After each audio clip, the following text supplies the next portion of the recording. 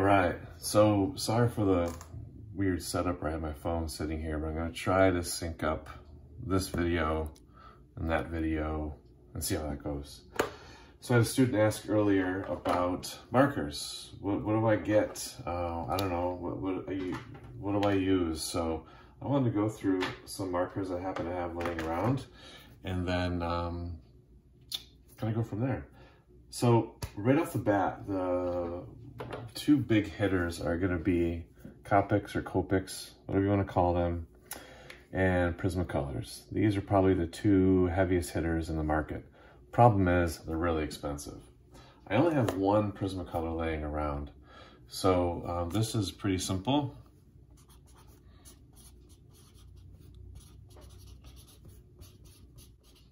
They have hundreds of colors. They have a chisel tip, and they're gonna have a bullet tip or fine tip at the other end. I don't think they make the metal ones anymore, so this one might be really, really old. But regardless, these are like the go-to markers. So Copics, these ones are my really big 1-inch wide ones. And these are great because you buy the refill and you can fill these up. And I've had these for a couple years, and these are like maybe $3 to get a refill, maybe $3.50. These are like $6, so it just makes sense to keep getting these guys.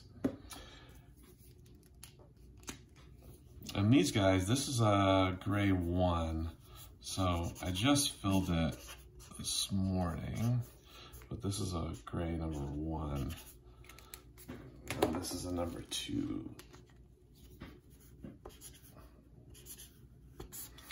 And these guys are really cool because obviously you can do big, giant swatches of color.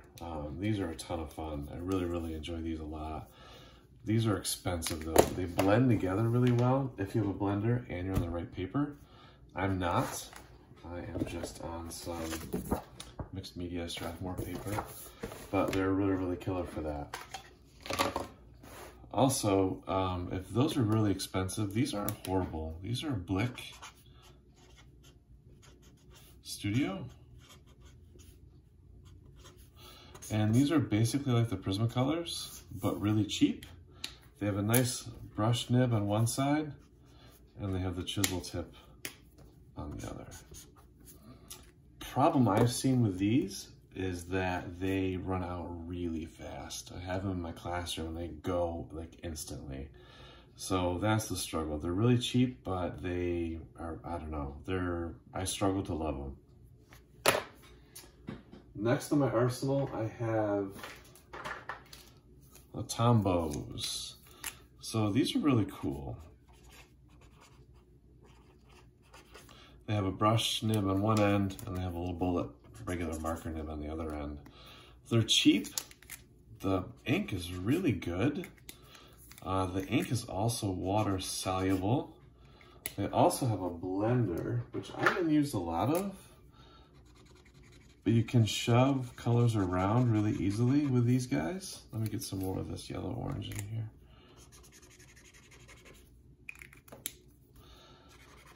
And you can do some pretty good blending with these guys.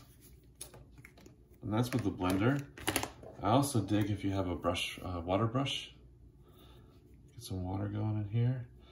You can make these move and groove because they are water-based, which is really, really nice. If I go up to here, nothing's gonna happen to these guys. Those are alcohol-based markers. Try that. Those are alcohol-based, and this is water. Which means these are also pretty cheap. $1.60 maybe at Michael's online, that kind of thing. They got some fun colors. I like to use the grays. I use this on my artwork all the time. Here's a little urban sketching scene. And I use these markers for the grays in here. I also do the pre-underdrawing with them. Some of the shadows and things, I use these guys. This one's awfully dark. That's a 45. That's 65. And then 75. And then 95. I barely use 95. And when I'm saying by 95 is on the barrel that has the numbers. So those are great. Next on my list for grays,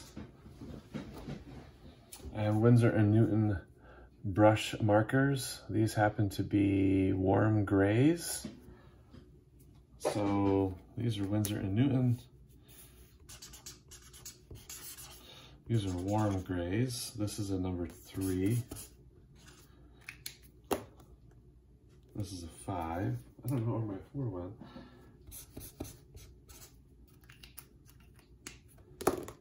Here's a 1. So apparently I only have the odd numbers. Here's the 4. You get the idea. But these are really cool for blending, for shoving some colors together. These are really, really good for that. And they last for a long time. I've had this set for, I don't know, 2 years, and it got me all the way through Inktober as well. So these are wonderful. I love these things. I think what got mixed up is Winsor & Newton also makes these watercolor markers, which I've had varying success with. They're really, really, really, really juicy with the colors. But I've had an issue with them not working very well on certain papers. These look like they're working pretty good on this paper. But some papers I've seen, yeah, it does this weird muddle thing. Like it doesn't want to go anywhere. So these I've had meh results with. Love these. Faber-Castell Pitt pens. There it is, Pitt pen. I have no idea what the Pitt stands for. These are India ink based markers. I got this really cool set from a friend of mine as a thank you gift. What's cool with Faber-Castell is that this number here, so Pale Geranium Lake 121, also matches their colored pencils too, which is really cool. These Pitt pens happen to be brush tips. They stay wet for a little bit, so you can shove them around, but after about 30 seconds, they shouldn't go anywhere.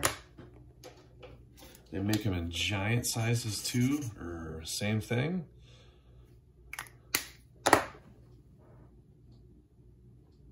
And they also make them in a bullet tip as well, which is what this white one is here that I've used before. Works great on toned paper, which is pretty cool.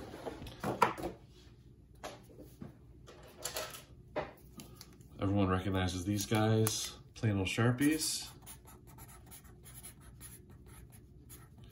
You can get them everywhere. What I like about Sharpies is that the colors are actually really close. So you can do some cool blends with these. I'll move this up. You can, that yellow's a big jump.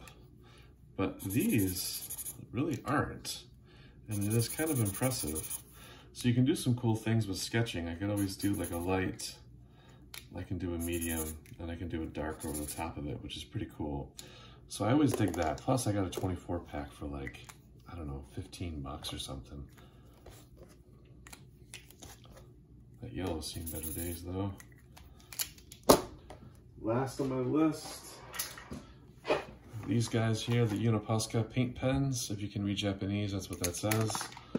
That's these guys. You guys might have seen me using these on everyone's water bottles. These are literally paint in a pen. So it'll write on anything. It'll stay there. I like these little guys for drawing. They have a little metal nib on them. But they're pretty stellar because once you put them down and they dry, it does not go anywhere. But they come in many different sizes and colors, and they're not that expensive, and they're really quite good. And I've used these. I drew on my mother's golf cart. I've drawn on students' water bottles, and they still have the same pack. So they haven't gone anywhere in a while. So that's kind of like a quick little thing with markers. There's a ton depending on what you want to do. From water-soluble ones to super permanent ones to watercolor ones to grays, to cool grays, warm grays. There's a ton. So I would say I encourage you to go try and play, but they can be pretty expensive. So what I might do is try to think what your end result's gonna be. Do you wanna be some super duper marker artist? Do you wanna just add some grays quickly for something? What do you wanna do? From there, I would go ahead and try to figure out what you wanna do with the markers. I would start with the Tombos. That's these guys. They're cheap, they're fun. If you get a water brush, you can blend them like crazy. They're really, really kind of fun.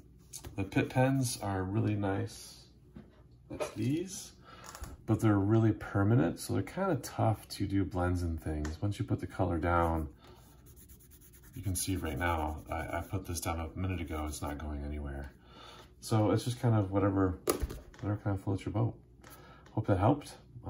Let me know if not. I can dig in my desk drawer for some other things, or my shelf up above with a bunch of other markers and things as well. Cool, we'll see ya.